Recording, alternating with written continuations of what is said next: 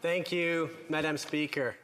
Time and again, and we'll probably hear it from the Parliamentary Secretary again tonight, we hear from the governing party that they're keen to move ahead with the Canada Disability Benefit.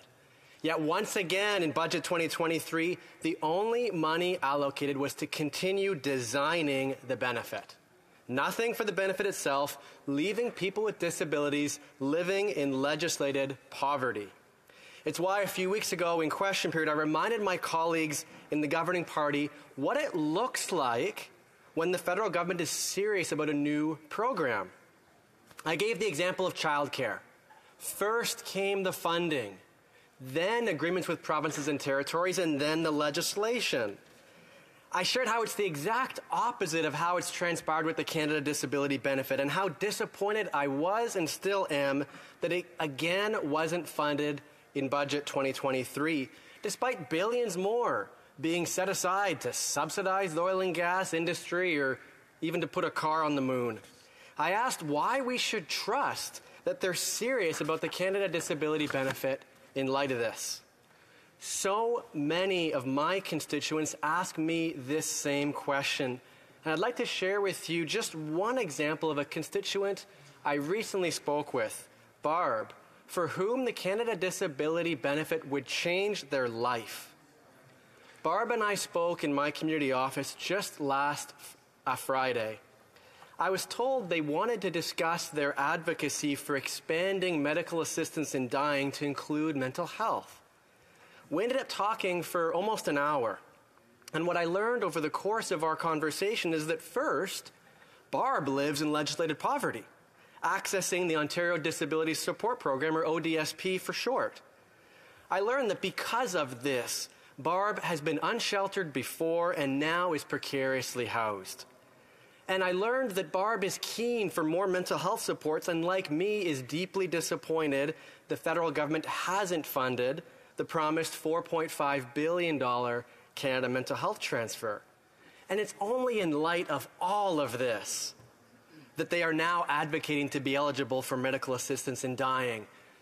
Madam Speaker, I'll tell you what I told Barb last Friday afternoon, that I don't support medical assistance in dying for mental health, in part because I believe the federal government must do far more to support people who need it most. People just like them. And it pains me to know that there are so many people like Barb in my community and right across the country. People with disabilities who've been organizing and calling out for years for better. The federal government must listen to them, and they could start by funding the Canada Disability Benefit today. Failing this, they could at least introduce a disability emergency response benefit, similar to what was done in the pandemic as a stopgap measure. And so my questions to the Parliamentary Secretary tonight are twofold. First, if the federal government is continuing to delay bringing in the Canada Disability Benefit, will they at least bring in a disability emergency response benefit to be sure that people like Barb have the support they need in the meantime? And if not, what will the federal government do to show that they really are serious about the Canada Disability Benefit? Thank you. Parliamentary Secretary to the Government House Leader. Thank you, Madam Speaker. I'd like to begin by thanking the member from Kitchener Centre for his question and, of course, for his advocacy on behalf of Canadians with disabilities. Furthermore, I'd like to thank him for his excellent work in getting Bill C-22 through committee and improving that bill along the way. So thank you to the honourable member through you, Madam Speaker, for his tremendous advocacy and great teamwork. I want to especially acknowledge the work of advocacy of the Honourable Minister of Employment, Workforce Development and Disability Inclusion. The Minister has been working tirelessly throughout her career to promote the rights of persons with disabilities. Madam Speaker, the Minister understands that the challenges that so many persons with disabilities face each and every day. She understands that many working-age persons with disabilities face a challenging income gap. That's why she's been working tirelessly to create the groundbreaking Canada Disability Benefit, which the member referenced, an income supplement with the potential to seriously reduce poverty and improve financial security for hundreds of thousands of working-age persons with disabilities. Like my colleague, the Minister wants to see Canadians with disabilities receive the new Canada Disability Benefit as quickly as possible. I remind the honourable member that, as set out in the legislation, details of the Canada Disability Benefit will be addressed in further regulations, including the benefit amount, eligible criteria, and other features. We will work out all of these details in consultation with our partners, including the disability community. And we will continue to work closely with the provinces and territories to ensure that the Canada Disability Benefit will align with the will align and complement services, benefits, and supports. I am pleased to report that conversations in this regard are going very well.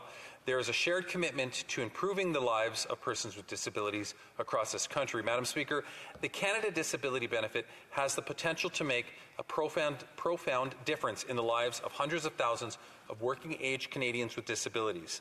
For that to happen, we need to take the time to do things the right way, and that is exactly what we are doing. Thank you, Madam Speaker. The honourable member for Kitchener Centre.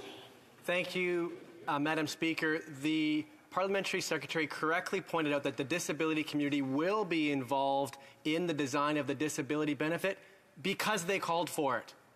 Throughout the process of C-22, they made clear the importance of that, and so I brought forward an amendment that will require the government to meaningfully engage the disability community in the regulation. But what remains true today is if they really were serious, they wouldn't wait for this whole process of regulations and everything else.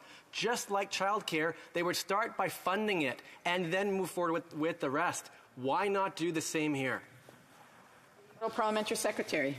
Thank you, Madam Speaker. As I indicated to the member, the consultative process, which he understands and respects and agrees that needs to happen, needs to be done in a way that not just engages with the various different stakeholders, but indeed engages and aligns itself with the provincial delivery of similar services to Canadians with disabilities.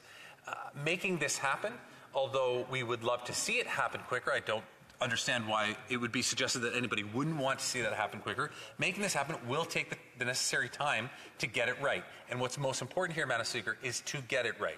And that's what we plan to do, and that's why we're going through the process we are now, so that we can bring in those regulations and various different stipulations regarding the implementation of this benefit within as quickly as we can. Thank you, Madam